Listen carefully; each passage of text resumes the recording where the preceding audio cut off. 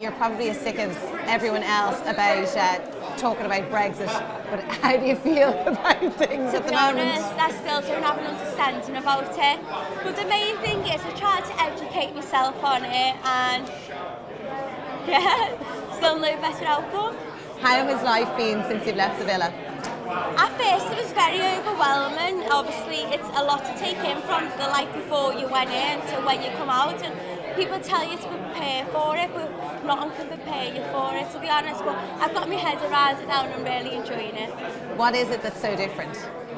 Like you're walking down the street and people are like, "Hi Hayley," and you're like, "Oh!"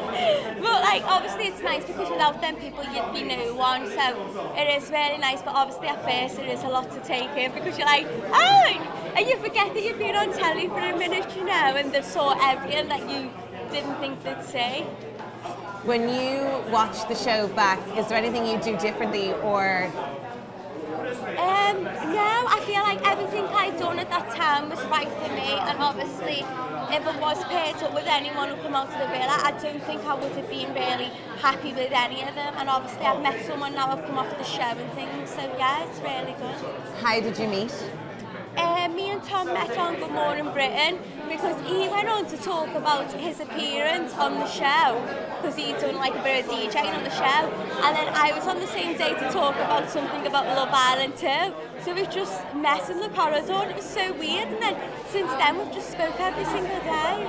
So the natural way works for you, meeting someone? Yeah, as I said, when you know, you know. And tell me, how did you know actually then he was the one, as soon as you saw him? Like, I don't know, as soon as I saw him, I said to Rosie, wasn't he nice?